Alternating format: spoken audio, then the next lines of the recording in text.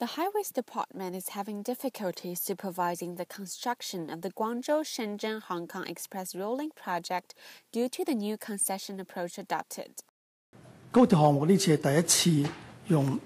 服務經營權嘅形式嚟推展呢個咁嘅項目，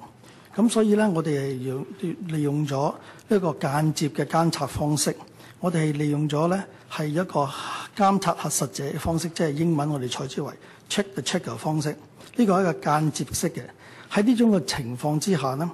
監察嘅團隊呢，其實就只係路政署、鐵路拓展處裏邊10多人嗰個小隊，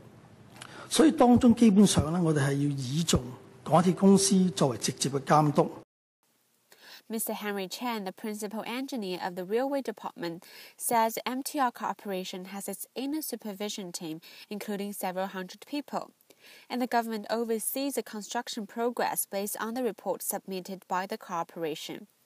The Express Rail Link is the first project the government has entrusted to the MTR, in which the government found and owned the project, while MTR designed and built it. The completion date of the project has been put off twice, from August 4th this year to 2016 and 2018.